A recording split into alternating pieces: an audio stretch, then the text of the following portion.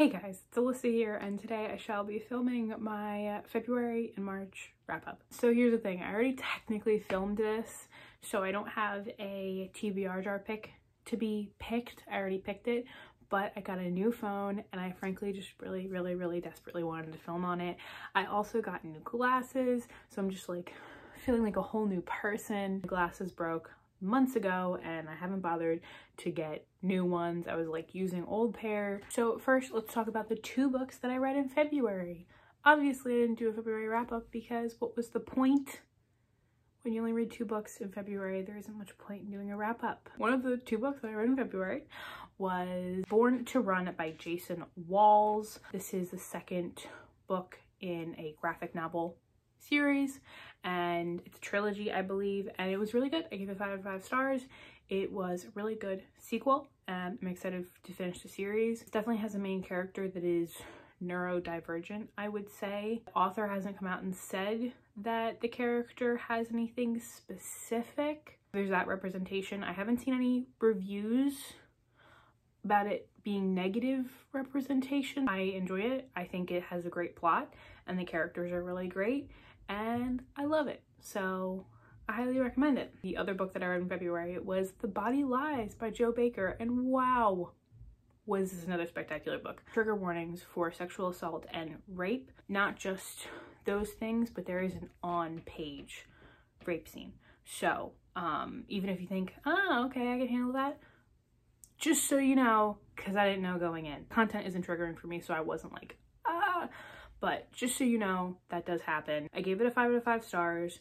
This was a different type of thriller in the sense where the whodunit isn't that surprising. You go into it kind of knowing what's gonna happen, but the author manages to build anticipation so well and keeps it so suspenseful throughout the whole thing. Normally I like to not know what's gonna happen, but because of how it was written, it was really well executed. It was really interesting because like you never really know the main character's name. She's just referred to as she. And it's just so interesting, and I found the main character to be so likable and so strong and so like, I'm gonna do things and I'm gonna do them on my own, and like so strong and like, but also at parts like vulnerable, and I just really loved her. She was great, honestly. And I've never been in a thriller where I've like loved the main character as much as I loved the main character in this book. Now on to the books I read in March. I read a total of 9 books. Wow. If you've seen my previous content, you might know that Audiobookathon was in March and I was a huge success at it. So I'll tell you what challenges I completed, what books I completed. My reading started with Audiobookathon, so I'm just gonna go in the order that I read the books. I did want to give you a few stats of my reading though. I ended up reading a total of 6 audiobooks, which is a lot. I ended up reading a total of 2,356 pages. Now, I don't know how that compares for me with pages because I've never started like counting pages before. This is like a new thing, but I kind of am thinking about continuing it. I read 4 5-star books, 4 4-star books, and 1 3-star book. So it was a really great reading month for me. First book that I finished was actually my TBR jar pick for February, and that was Sense and Sensibility by Jane Austen. I knew I wanted to get to this. I didn't want to push it off and like put it on like my shelf again and then have to like repick it. I just wanted to finish it. So this was the very first book that I actually finished for Audiobookathon. It didn't complete any challenges, but I was listening to it almost solely as an audiobook, and I loved it. I absolutely loved it. Gave it a 5 out of 5 stars. I love sister relationships where they don't hate each other. You know what I'm saying? I just really loved the sister relationship in this. I really related to Eleanor a lot as a person because she's such an empathetic person. She always puts other people's feelings before her own, and I just related to that a lot. I thought this was absolutely so enjoyable, easy to follow, and might be better than Pride and Prejudice.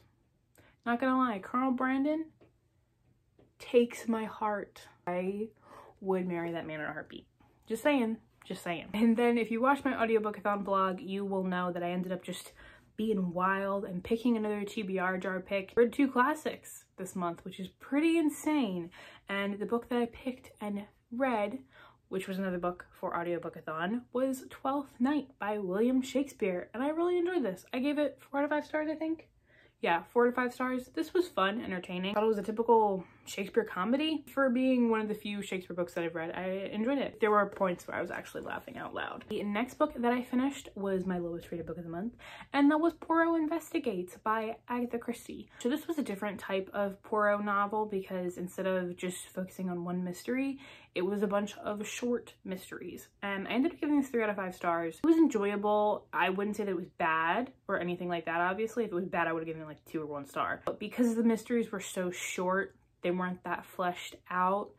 And at first I didn't know that there were gonna be short mysteries. So when I got to the second one, when I was listening to it, I was like, what is going on? Like, what did I miss? I think the last 2 were really enjoyable for me. I think it was a decent read, and I am looking forward to reading more Agatha Christie in the future. Next book that I read was a reread for me, which is crazy. I reread 2 books this month. Who is she? And that was one of my favorite books of all time, and that is Illuminae by Amy Kaufman and Jay Kristoff. It stands as a 5 out of 5 stars. Can't be beat. I love this series. I listened to this on audio for the first time. The first time that I read it, I listened to it. I just read it physically. So I highly recommend the audiobook. It's fantastic, but I don't know which method I prefer of reading it. I think both are really good, and I think both combined makes for the ultimate reading experience. And the next one was, again, the other reread that I did for the month, and that was Good Morning, Good Night, Little Pep Talks From Me to You by Lin-Manuel Miranda. He narrates this, and it stands as a 5 out of 5 stars. Somehow I managed to do like almost exactly a year apart of a reread of that, and then like 3 or 4 years of a reread almost exactly of this. I don't know how I managed that. It stands as a 5 out of 5 stars. I think it's great. I love it. I love getting little pep talks, and I would love to own this one day and just like have it on my bedside table and just like read it whenever I need help. Cause you know what? We all be needing help. We all be needing little pep talks to make ourselves feel better. We all need to be hyped up. We all be needing it. Like, don't lie to me and say you don't need it, because you do need to be hyped up. So yeah. So those were all the books that I read for Audiobookathon. I'm going to tell you which challenges I completed. The first challenge was to listen to a book with a full cast narration. I listened to 2, which were Illuminae and Twelfth Night. The next one was to be narrated by the author, and for that I counted Good Morning, Good Night. Next one was a nonfiction book, and for that I counted Good Morning and Good Night. The next one was a short audiobook, which could count as multiple books that I read. Good Morning, Good Night, Twelfth Night, and also Poirot Investigates were all under 6 hours, which was like the time limit that I had set. The next challenge was to read a favorite book, whether that be yours or someone else's, and for that I picked Illuminae. The next challenge was to be narrated by a celebrity, and for that I'm going with Poirot Investigates, because obviously it was narrated by the actor who plays him. The last challenge was one of the host's favorite, and for that I went with Illuminae. So I completed all the challenges. So it was a very successful Audiobookathon. I had a wonderful, wonderful time.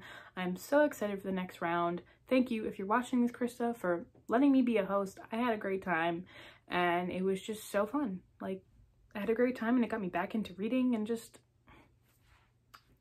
a wonderful time. The next book that I read was actually a physical TBR book. Say what?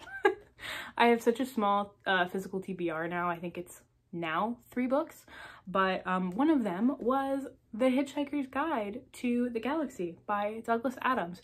I gave this 4 stars, like 4 to 5 stars, because this was so freaking funny. Like, so funny. For being written in like 1980, this was hilarious. Like, not just like not like like I was laughing out loud. That's how funny this was. I didn't expect that. I expected this to have like some type of problem, frankly, because it was written in the 80s, so I was like, oh. But this was so good. It was so enjoyable. I definitely could see myself reading the rest of the series and continuing on, because it was so fun. I probably wouldn't give it a full 5 stars, like somewhere between 4 and 5, because it did get a little like confusing with like the sci-fi elements of it, but like I don't think that's really the point. I think it's like more like the characters and the humor and like the adventures, not so much the specifics of the adventures, if you get what I'm saying. If you like funny stuff, I really recommend this. The next book that I read is Lock Every Door by Riley Sager. And this was a book I had on my radar, but like I wasn't necessarily planning on reading, but then I saw it through Libby and I was like, ooh, we gonna do it. I never read a book by Riley Sager in its entirety. I tried reading The Last Time I Lied and I couldn't get into it. I heard really good things about this one, so I was like, oh, I'll give this one a shot. And I loved it. 5 out of 5 stars. Oh my God, it was so good. It had me hooked like that, like from the very, very, very beginning. And that's the key to a good thriller, is if from the first page I'm into it, that I'm sticking with it. Because what's the point of reading a thriller that I ain't into from the very beginning? Like, they're supposed to keep me engaged. And if I'm not engaged from the very beginning, then what's the point of even reading it? Right?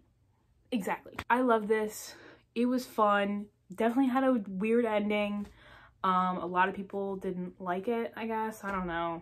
But I don't know what my taste is in thrillers yet. I'm still trying to figure it out. But if you find yourself having similar tastes to me, I really enjoyed this one. The next book that I read was an ebook that I got from NetGalley. I know I had made the promise this year to not really get any books from NetGalley, but I couldn't resist because this was based on Anne of Green Gables, and that was If I Couldn't Be Anne. And this was an adorable little picture book about if Anne of Green Gables couldn't be Anne of Green Gables, and it was so cute. I love Anne of Green Gables so much. I love her. I gave this 4 stars. What is there to say about picture books other than they're cute? And like, I wish I was a kid when I read it. Very last book that I read was a free book that I got on my Kindle, and which is shocking because that never happens. I never read things on my Kindle. And that was A Shot Glass Confessional by Cyrus Parker. I previously read Cyrus Parker's other 2 books, and they are some of my favorite poetry books, hands down. Like, so good. They are one of my favorite poets, no doubt about it. They just have a way of making me feel things, even if I haven't experienced them before. I don't know how. I gave it 4 out of 5 stars. I thought it was good. I didn't think all of it was good, but a lot of it was really good. I definitely highlighted a fair amount of them, and I'm excited to read more from them in the future. I think they have a book coming out this year, and they're just gonna be staying one of my favorite poets, I guess. Those are all the books that I read in March. Sorry if maybe I was a little fast on what I said about these, but again, I've already filmed this video, so I don't really want to go into it again. The book that I picked for my Classics TBR jar was A Room with a View by E.M. Forster. I did start it. I'm on page 12, I think. I'm not even enough into it to even know the story. I had watched this movie a million years ago, and I'd loved it when I was like 13, 12, 10, I don't know. And it was really good, so I'm excited to read it. But I'm kind of being a little bit saucy. I'm feeling saucy, and I feel like I need something that's gonna make me happy, because right now I'm like miserable right now. You may not think it watching me, but that's why I'm filming this video, to make myself feel better, because I always feel better after filming. I think I'm gonna pick another one. Why not? Why not pick another one? Why not pick another one? We have nothing better to do. This is, I changed around my shelf since I last filmed. This is now all of my unread classics. Here we go, we're picking another one. Why not? I got no plans for this month except probably to participate in the booktubeathon that isn't the booktubeathon anymore. I don't even know what it's called. We picked it. Okay, hold on. Macbeth? That's not what I wanted. Okay. You know, that's what I get for trying to be extra. I picked Macbeth. Of course I picked Macbeth. I was like, maybe I'll get like Sherlock Holmes or Anne of Green Gables, which I have like 5 more of. You know, something fun. Here I am with Macbeth. I guess this is the other classic I'm going to try to read this month, because I'm trying to be out here being extra. That is all. I hope you guys enjoyed this video. Let me know if you read any of the books that I mentioned in this video down below. I would love to know your thoughts, whether we agree, disagree, any of that. I always love to know that. And I hope you guys are enjoying this new high definition. I know just by looking at me that I'm enjoying this high definition, so you must be enjoying it. So that's all I got. I hope you guys enjoyed this video, and I hope I shall see you in the next one. Bye.